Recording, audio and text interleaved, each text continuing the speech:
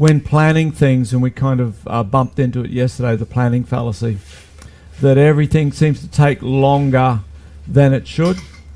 I'm sure those of us in trades, as in carpenters or builders or mechanics, all have run headlong into the planning fallacy, where we always underestimate the time and the effort involved in getting a job done. In appropriate technology, it's exactly the same.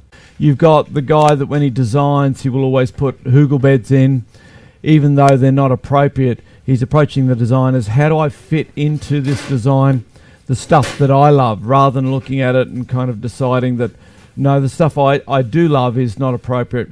I mean, a classic example is, I love rocket stoves, but I live in the subtropics. So I'm probably never going to, or should never, build a rocket mass heater, simply because it's just not appropriate for my climate. I would love to do it and have an example to show people, and maybe from that point of view I would have one. But certainly, you know, I've done something very wrong in building my house if I need, in the subtropics, need a rocket mass heater to actually cook with. One of the most important things is one is be very clear what you're designing for, the end result.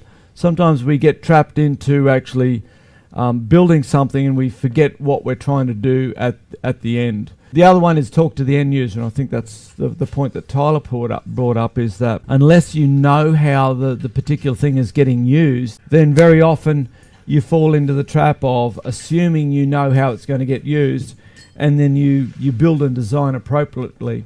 Of course, the big thing with what we're doing is we're building from scrap. So often we're not going to have the perfect part or the perfect material, so we're going to make do and actually look at the materials and go, okay, so how do we get to where we want to be with this material? So often it's about thinking and being creative. That's why I love wandering around scrap yards and junk yards and actually looking at the stuff. And, you know, if I see a bathtub, you know, it might be that I'm seeing a worm farm, or, you know, some sort of composting system or a small fish pond or whatever. So it's always about seeing the materials inside. Immediately that you come up with a good idea, I always, rather than try and find information to support the fact that it is a good idea, go looking for information, like play your own devil's advocate and say, well, why is this not a good idea? Because you can go along with an idea and convince yourself that it's great, but all it would take is just a little bit of assuming that you're wrong and looking for the faults in the design, and quickly highlight any problems there. I'll look up the negative information, have a read and see, is there anything that's actually true or relevant? Am I fooling myself or not? Be realistic about your abilities. A lot of people, you know, tend to overestimate their abilities, and generally the less able they are, the more they tend to overestimate their abilities. But at the same time, don't be afraid to have a go at stuff. So many people go, oh, I can't do it. We're going to start learning to weld in a moment. And it's amazing how quickly you can just pick up the basics. It always takes longer, it always costs more, and you could always have done a better job. That is this constant underestimation of how long it takes and how hard stuff is to do. One of the best tricks is actually, I find, is work out how long you think it's going to take and then at least double it. Unless it's a task you've done before, there tends to be always problems with it. And so I'd go back and say, you know, it's better to finish a task early and sort of be under the timeline you've given yourself than to go over. The other one too is turn the problem on its head, come at it from a different direction. So many times when you're designing something, you'll hit a brick wall, and it's hard to get past it. So you just turn the idea on its head, try and think of novel approaches to how you want to do it. When we're building stuff like rocket stoves and such out of scrap, often it's not so much about accuracy as getting the various components that were never meant to get together. So the analogy I use is that we can try and be very accurate in terms of getting to a particular point.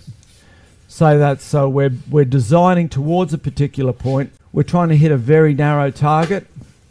And I liken it to, if you're standing on the bank of a river and you're trying to throw a rock and a stone to actually land on that target. sometimes getting towards the target is actually quite hard, sort of landing in the area that you want to be. Whereas often the best approach, and this is a mental approach, but the best approach is to go back to where your target is and design backwards. So, because you've got a much broader target to then hit. Now I know that sounds strange, but a real life example was we were building a pedal powered washing machine, and so we had all these different gear sets hooked up to a push bike, and we had to get one of the drives up to a gear on the back of the washing machine, and so we were trying to work out the brackets that we would have to make to get to this one small area and miss everything, all the supports and whatever that we had around it.